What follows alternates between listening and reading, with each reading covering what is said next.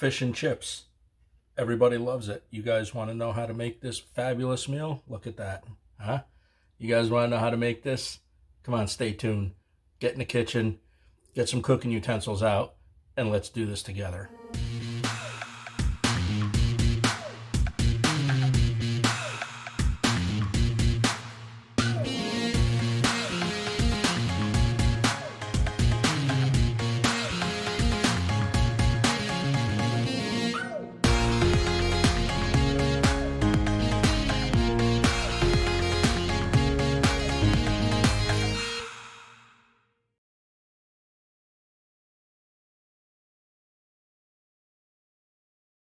I am back for another recipe today, and today's recipe is really a good recipe. We're doing fish and chips. So here are all the ingredients that you're going to need for fish and chips. Actually, we're going to do a vodka beer battered fish and chip. So if you're interested in that, stay tuned, because here we go. I'm going to run through the ingredients like I do every time I do a video, and we're going to start over here with we got 200 grams of all-purpose flour, 200 grams of rice flour. Sometimes rice flour can be a little hard to come by, but it does work in this recipe very well. So I would urge you guys, if you're going to make this, use the rice flour. You can double up on the all-purpose flour if you'd like to, but the rice flour, you know, it is kind of recommended to do it with this particular recipe. This here might not be in the aisle where your regular flour is, okay? This could be in an aisle where there's gluten-free food. It could also be in the international aisle as well. So there's a little hint for you if you can't find it in your flour aisle. All right, so we'll move on. Here I got a little bit of honey. I got a little bit of salt. I've got some beautiful cod fillets here. That I'm going to cut down, just break them down just a little bit more than what they are now. I went to my local fish store, seafood store this morning, and these are fantastic. Okay, so we'll move on over here. I got about a half a teaspoon of cayenne pepper. I've got a teaspoon of baking powder, excuse me, 2 russet potatoes. I have a lemon for garnishing. I have 300 milliliters of vodka. I'm using Lebo vodka. You can use whatever vodka you want to. And I have 300 milliliters of beer. You use whatever beer you want. We're using this for the carbonation for air bubbles, so that's what we're doing. So here are the ingredients, and we will get on with this recipe. All right, so here we go with the potatoes. I'm going to show you guys how to cut these up. These got to be a little bit thick. I'm going to show you how to square off some of these potatoes too. Pretty simple, nothing hard. Let me grab a knife. Okay, and what we're going to do is we're just going to square off the edge, just like that, and we're going to square off this edge, just like this. We're going to square off that edge. I'm using, I don't know if I said it or not, but I'm using a russet potato here. That's just what I chose to do today. But you can use a Yukon Gold. You can use whatever other potato that you want to use is totally fine. Okay, so we have a potato that's pretty square. The only you don't have to do this. The only reason why I'm doing this is because of presentation at the end. Other than that, you can just leave these exactly how the potato is. You don't have to take the time and cut this, but this is, you'll see what happens after I plate this, what the squaring off does to it. Okay, so that looks pretty square. So we're going to start cutting our potatoes up. Now, kind of like my rule of thumb is you want to either take your thumb or your forefinger, and that's where you're going to wind up cutting it from, right? So if you took your thumb, it's somewhere around right here. So these are the sizes that you want to do, right? So you're going to have some good sized potatoes. That's what the whole thing of fish and chips is. And then you're going to take this one and you're going to cut this into a third. Okay, just like that. And these are going to be your potatoes. So I know that might look a little bit big. They're meant to be. Okay, this and this, and the same thing. Actually, this one here, because it's the end piece, you can just cut it in half. Okay, so once again, we're just going to take this potato, we're going to cut it in thirds going this way, just like that, and then we're going to turn around, go one there and one there. Okay, just like that. One there and one there. Now you should try to get them somewhat even, because cooking time makes a difference. You know, some might be a little bit bigger. If you see some that are just like really, really big, you can trim those up. This one here, I might just take the edge off, just like that. So other than that, they're pretty much all the same. I'm going to take these over, and this one here's a little bit big too. Okay, so here's our fries for our fish and chips. I'm going to take you over and put these in a pot of boiling water, and we're going to leave them there for probably about 20 minutes until they're fork tender. Okay, that's the catch here, until they're fork tender. Okay, so what we're going to do is I have my potatoes in my Dutch oven pot here, and what we're going to do is we're going to rinse these. Okay, we're going to rinse these a couple of times. Could be two, could be one, could be two, depends on how much starch is in these potatoes. But we're going to turn around and kind of roll these around a little bit, get some of the starch off them until the water kind of runs clear. So you can see how murky it is. I do these the same exact way that I do my hash browns, home fries. That is up on my YouTube channel right now if you want to take a peek at that. I how to make some really, really awesome home fries. So I'm a big fan of removing the starch from your potatoes. So let me do this a couple more times, and when the water runs clear, I will bring these to the stove, put them on high, bring them up to a boil. You can see how clear the water is. The only thing that I'm going to do here is I'm going to just put a little bit of salt in the water. Not much, just a couple pinches. And I got my heat on high. I'm going to let these come up when you start to see the water boil. It's going to be like probably 15 minutes, you know, or so. I guess it depends on how big you cut your potatoes. This part of the recipe is very difficult to say exactly when your potatoes are going to be done. But you want them just like if you were making a potato salad, or you're making, you know, regular mashed potatoes. You want to be able to put the fork in or put a knife in them, and you want to be able to, it should go in smooth. Okay, so that's where you want to get these to, and then we're going to take them out here. We're going to put them on a wire rack, which I have right here. Okay, so these have been going for about 20 minutes. All right, so now we are going to let these sit here and cool. And we're going to let these cool down to about room temperature. So these may take a half hour to cool. Then we're going to put these in the refrigerator. And we're going to let these get cold. Because right now these are so delicate because of what you just did. You know, you just cooked them, you just boiled them. So you could see like the white, see the white part right here? It almost looks like cheese, like Parmesan cheese. That is what you want. There's nothing wrong with that. It's exactly what you want. But just be careful with these because these are so delicate right now. Okay, so I'm going to let these rest for a little while. I'm going to clean up a little bit of my mess here. And we're going to show you, we're going to fry these up.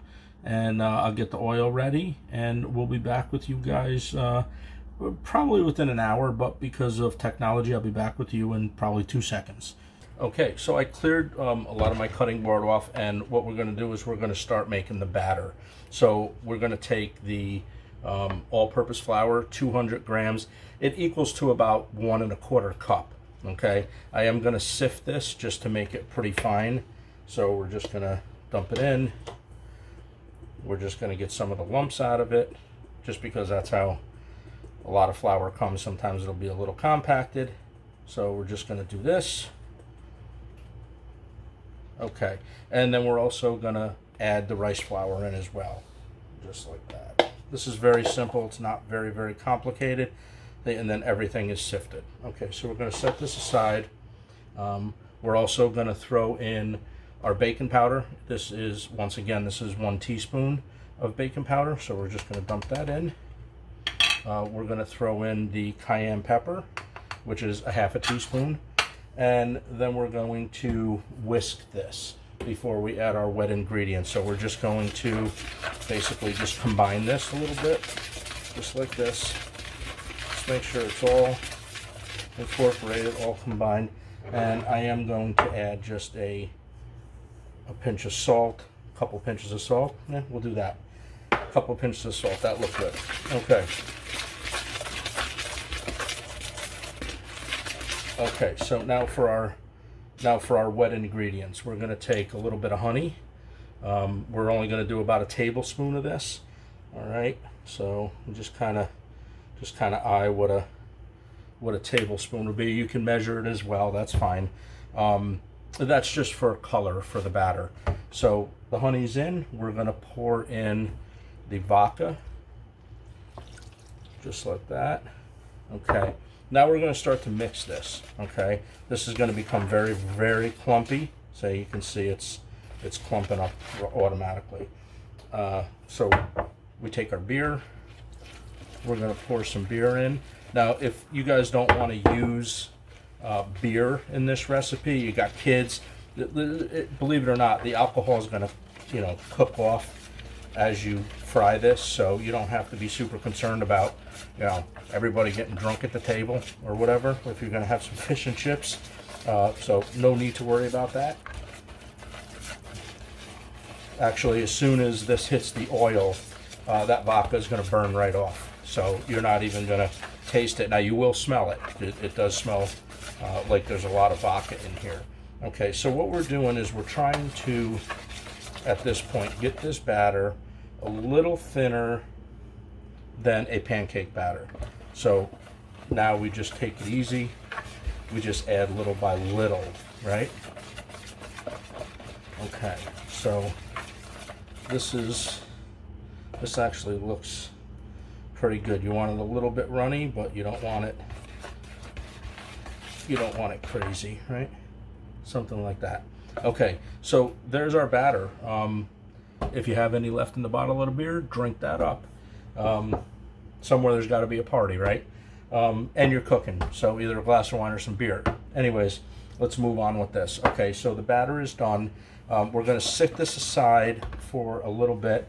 We're just going to let this rest a little bit. I'm going to heat some oil up, and we'll get frying the fish. Move on now, and I'm going to cut this fish in portions. I'm going to use both of these. This is beautiful, beautiful fish. Very, very white. Very good. No smell, obviously. It's very fresh. So what we're going to do is I'm just going to grab a knife. Okay. And you want a piece of fish. You don't want it like super small.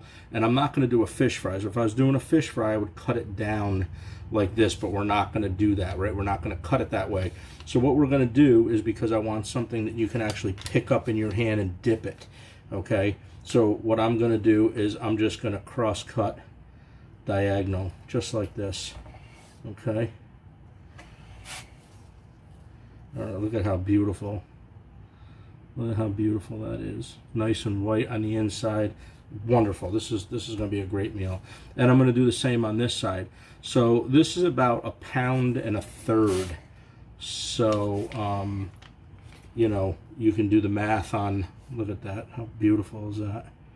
Okay, so these are going to be our portions. Now, the only thing I did do to this that I might have forgot to say is I just salted this a little bit and put them back in the refrigerator just to keep them nice and cold before we dip them in our batter. But first, before we do that, we're going to dip these in flour. Then we're going to dip them in the batter, and we're going to fry them up. And we're going to fry these at 365 degrees Fahrenheit. All right, so I just pulled the potatoes out of the refrigerator. I let these sit in there for, you can remember, like, we cooked these. I can't go too far with it here. These French fries or chips, whatever you want to call them. These were in the freezer, I'm sorry, the refrigerator for probably an hour or so, I would say. You got to get them nice, and you want to get them, because they're cooked, you want to get them, you know, so they're not so pliable, so they'll actually fry. Okay, so our temperature, I do have a thermometer in here, as you can see. The oil is at 280, so we're going to take the cold chips and we're going to put them in the oil, and we're not going to overcrowd this. So remember that these French fries slash chips are very cold, so we don't want to lose a lot of temperature in the oil. So we're gonna fry these in 2 batches. We're not gonna fry them for too long. We're gonna fry them for probably only about, I don't know, just a few minutes. The only thing you're looking for here is you're looking to put just a little bit of a crust on them. You know, maybe to a point where you're getting a little brown spots on them, and then you're going to pull them, and that's it. That's all you're going to do. This is the first fry, because we're going to fry them again. In the next fry, we're going to go to, we're going to fry these at like 350 to 370. So once that happens, that's when you're going to get all the color on them, and then they're going to be ready to plate and eat. So this is what we got going on. I'm going to cut the video for a second. I'm going to finish these up, put the second batch in, and I will be back to show you guys exactly what the color of these are supposed to look like when they're done at 280 degrees. Okay, so I am ready to pull the second batch of fries. Now, it's probably going to be very, very difficult to see exactly what I'm talking about, but if you look, I don't know if you can see it, you're probably not. If you look right here, you're going to see little brown spots, okay, like they're cooking, obviously. And this is when you want to pull them. You don't want to let them go much between there, because, like I said, it's a double fry. You're frying them at this temperature, and then as soon as these are out of the pan or out of the pot, what we're going to do is we're going to boost the temperature up. And yep, see, so they're done. They got little brown spots on them, so these are done. So we just transfer these to a wire rack. Yeah, see, little brown spots on them. Okay, so this is what you do. That's the first fry. So now we're going to boost the temperature up, and we're going to drop them back in at about anywhere, probably about 370, 375, somewhere around there. Yeah, so we're just going to wait for the temperature to come back up, and we'll be on to frying them again. All right, stay tuned. We'll be right back. All right, so my oil is almost at temperature for this fish. So I have my fish just off camera here. This is the fish that I just got done cutting up. So what we're going to do is we're going to put it in flour, and we're going to do this for each piece. Now the reason why you put this in flour like this is so your batter sticks to it. Now, I've made mistakes before as far as not flouring your fish, and what happens is, you know, the batter slides right off. So it's very, very important to do this. And what we're going to do is we're just going to, just like this, right? You know, you don't want a lot on there. You want to shake most of it off, okay? So, but as long as there's a little bit of flour on that, that's all you're looking for, okay? So we're gonna do each piece, the corners, the ends, everything, right? Okay. All right. Just like that. Pat it all off, all the excess. Okay, and put it aside. Okay. Just like that. Now this fish isn't going to fry for too long. The temperature is at 365 degrees when we drop these, so you're only gonna turn around and cook these until the batter is you know, golden brown. And then the fish will be done. On the inside, the fish will be perfect. Won't be tough, won't be rubbery, nothing like that. Everything will be perfect with it. Okay, so yep, the fish oil is exactly where it's supposed to be at 365. I'm just going to give my batter another quick turn, just like that. We're going to drop these in the batter, just like that.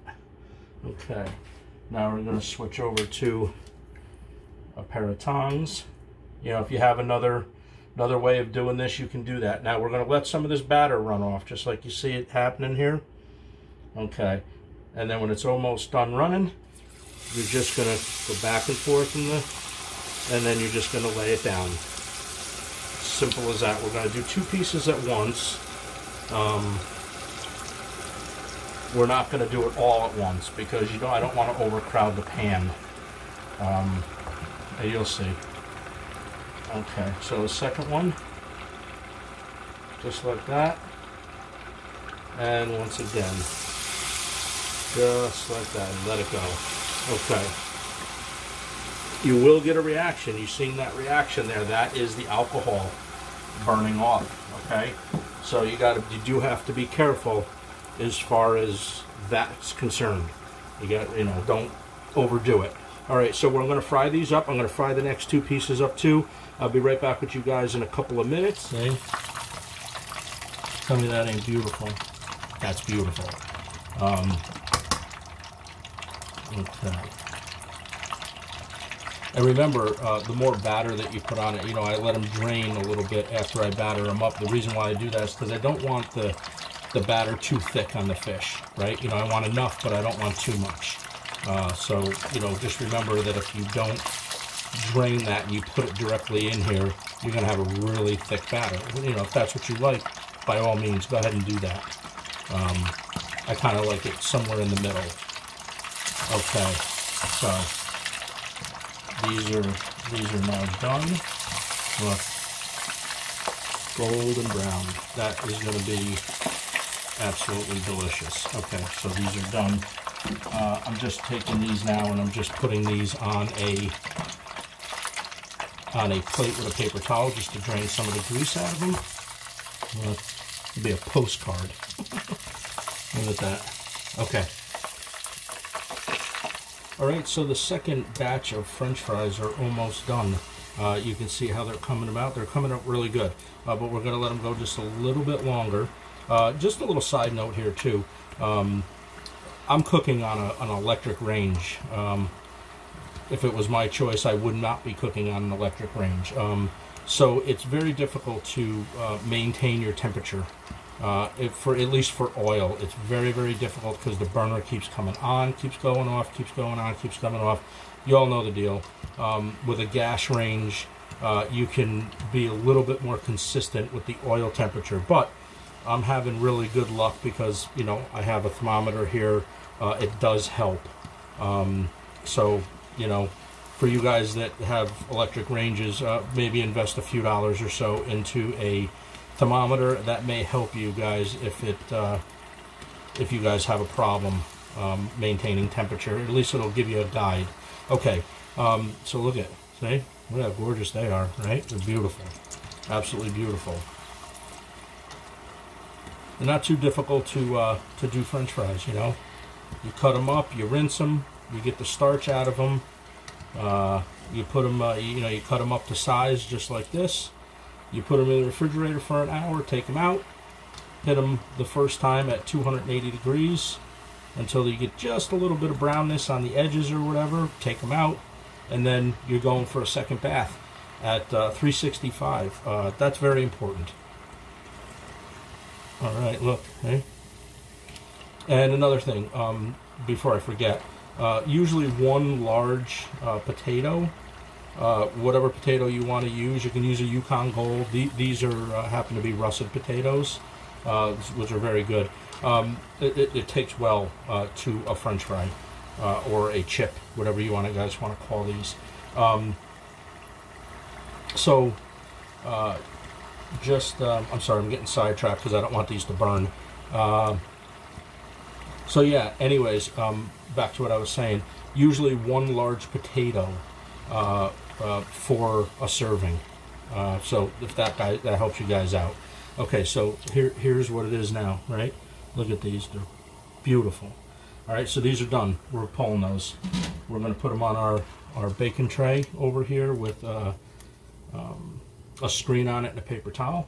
And then the only thing that we're going to do over here is we're going to kill the heat on the oil, obviously, because we are done with that. And now we are going to show you guys this here. Look at those. They're phenomenal. Okay, the only thing I'm going to do is I'm going to throw some salt on these, let them cool down for a bit, and then I'm going to plate them up.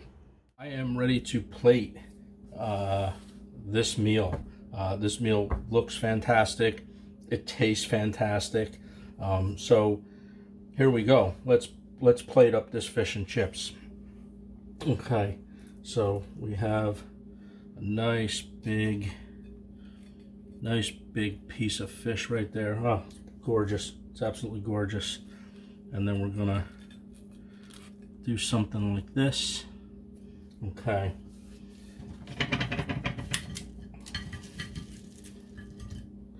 We're gonna take a little bit of fries over here and a little bit of fries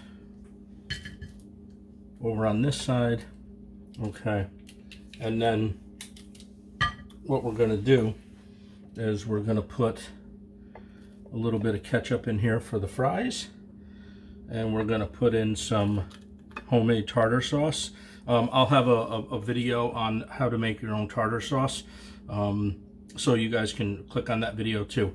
Okay, and then we're just going to take, obviously you can't have fish and chips without a little bit of lemon, right? So we're just gonna do this. Okay, and maybe something like that. All right, so this is my fish and chips. I hope you guys make this. This is very, very delicious. And yeah, I'll show you what the inside of one of these pieces look like. Look at, nice and flaky. Look at that. Okay. Oh God, I gotta taste this. I've been drooling, not tasting this. It's phenomenal. So good. Okay. All right, everybody.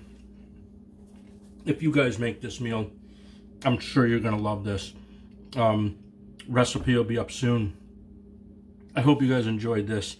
Once again, if you like this, subscribe to my channel, The Faceless Cook, and like and share as well. Okay, until the next video, everybody be safe and have yourself a great day.